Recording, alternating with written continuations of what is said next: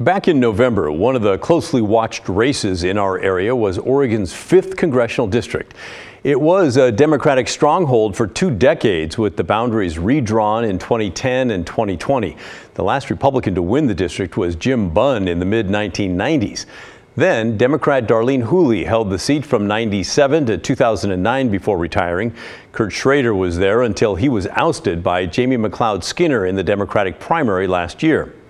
That led to a showdown between McLeod Skinner and Republican Lori Chavez-Deremer, who previously ran 2 unsuccessful bids for an Oregon State House seat in 2016 and 2018.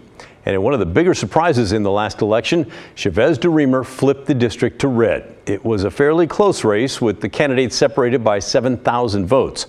So maybe it should come as no surprise that the 5th congressional district is one the Democrats would really like to have back. And this week, a big name in local politics threw her hat into the ring to try to do just that. Metro President Lynn Peterson announced her campaign yesterday, looking to unseat Chavez-Deremer during the November 2024 election.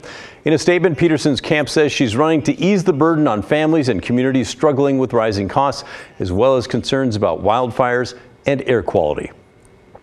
Peterson added, Congress is not doing its part. Ideological politicians are more intent on culture wars than helping working people, more interested in rolling back fundamental rights than protecting our small cities and rural communities. She's obviously no stranger to politics, winning each one of her 5 campaigns for local and regional office. But the fact that she's announcing her campaign now, 17 months before the election for the 5th congressional district seat, well, that tells us the race will once again be hotly contested.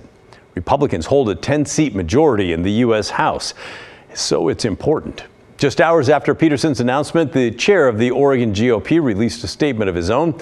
Justin Huang urged Republicans to re-elect Chavez-Deremer, writing of Peterson, her alignment with the far-left policies and initiatives demonstrates a disregard for the principles of fiscal responsibility, limited government, and personal liberty that our constituents hold dear. We have a long way to go before November 5th, 2024, but the race for Oregon's 5th congressional district is already one that we are keeping an eye on, and you should too.